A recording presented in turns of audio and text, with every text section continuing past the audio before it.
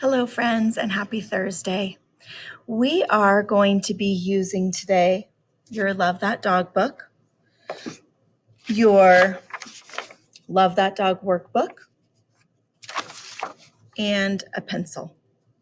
So if you need to go grab those items, you can pause this while you go and get them and then return once you have your items.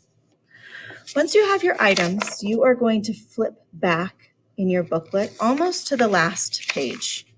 In fact, it's 3 pages from the end, and it looks like this. It says, end of Unit 1 assessment, Love That Dog. It looks exactly the same as my screen right now. So you're going to flip back to that, and I want to look at these directions with you so that you understand what you're doing today. It says directions, plan and write a paragraph that responds to the following prompt. So this is the question that we're going to be answering in this assessment. And we're going to take 2 days to do this assessment, today and tomorrow.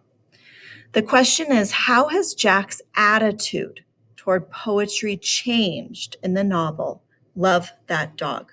Use the text and evidence of Jack's feelings to support your thinking. That means that you could use your chart, if you'd like to, as evidence. So it says part 1, gather evidence that responds to the prompt and create a plan for your paragraph. That's what we're going to be doing today. Tomorrow, then, you're going to be using that plan to actually write your paragraph. So today, we're gathering evidence and we're planning for our paragraph. And it tells you the resources you'll need. You'll need your book. You might want your summary notes. You'll need a single paragraph outline. That is the next page in this. It looks like that. And then you'll need sticky notes, okay? So I'm going to scroll down to the single paragraph outline. And I'm going to notice that it says, how has Jack's attitude changed toward poetry at the top? And then it says TS. TS stands for topic sentence. Then it gives you 3 places to put your 3 details. And then it gives you a conclusion sentence spot. It's just like our hamburger. It just doesn't have the picture of the hamburger. But you can imagine that this is your bun, these are your fillings, and this is your bottom bun. Okay, so that's what we're going to be filling out today. We're not going to be filling it out in complete sentences. We're just going to put notes here so that tomorrow we can go and write a really good paragraph, because this is our end of Unit 1 assessment, and I want you to do your best. But let's talk quickly, and why we're doing this, I'm going to go pull up a paper for us to have notes, and I will send these notes to you, or I'll put them in the assignment. Let's talk about how Jack's attitude has changed. So I'm going to write that sentence here on the top. I'm going to get a font that I like. Oops, I'm in capitals. How has Jack's attitude towards poetry changed? So what do you think? I noticed that at the beginning, he thinks only girls write poetry. I've noticed that at the beginning, he doesn't think he can write poetry. And then I noticed that kind of in the middle of this section, he begins to write poetry, but he doesn't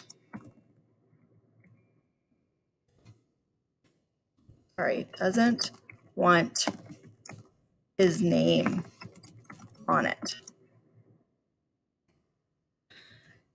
And I noticed that he doesn't think he's actually writing poetry sometimes.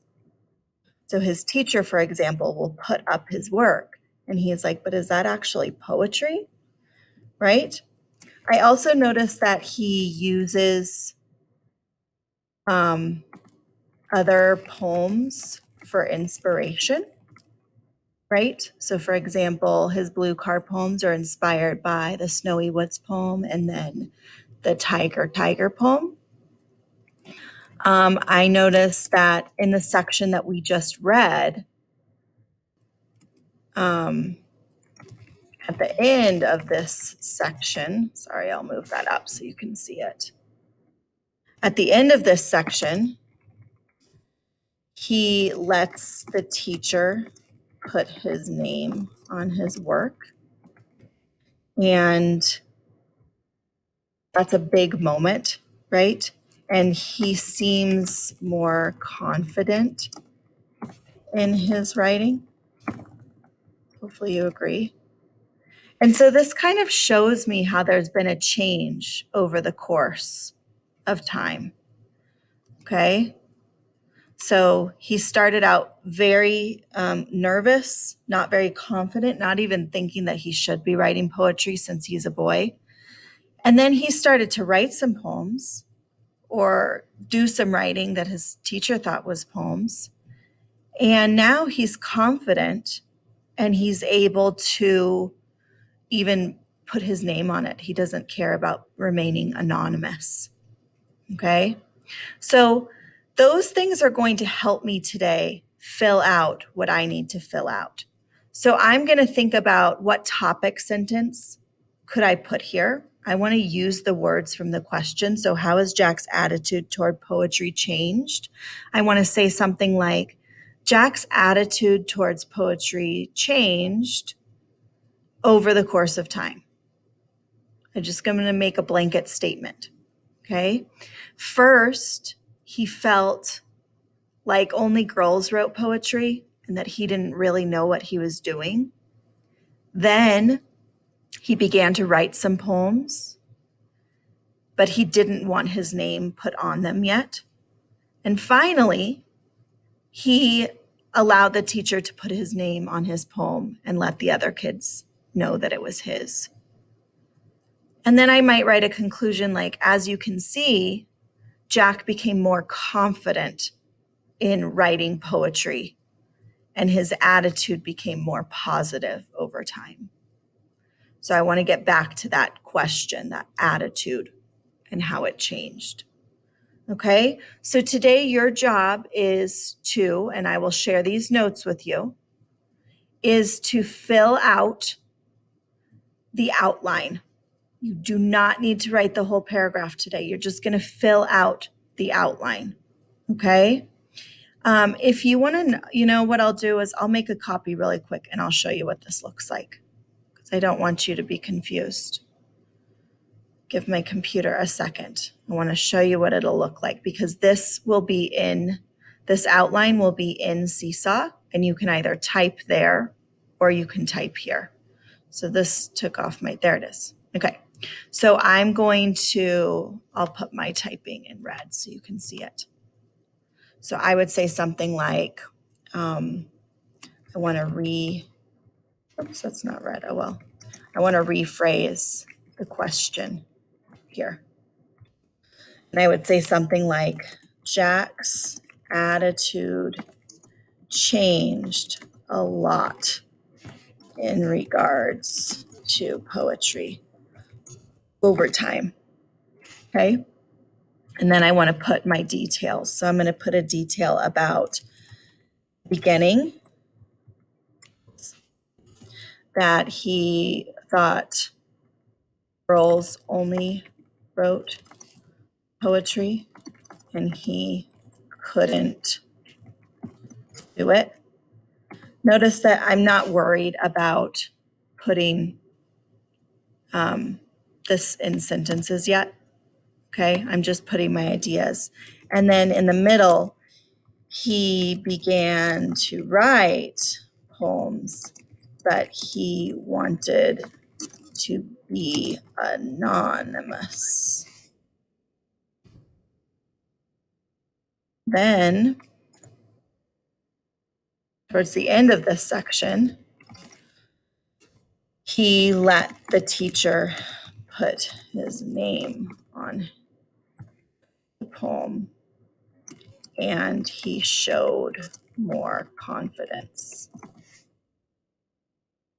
It's kind of showing me how he progressed. And then I'd want to put some conclusion sentence, something like, as you can see, Jack's attitude towards poetry became more positive over time. All right, so that's kind of where I'm at. I'll take away these extra lines because I don't need them. There's my topic sentence, my 3 details, and my conclusion. That's what you're going to do today as well. All right, so good luck. I'll look over your outlines, hopefully tonight, so that I can give you feedback before you write your paragraph tomorrow. Talk to you later. Bye.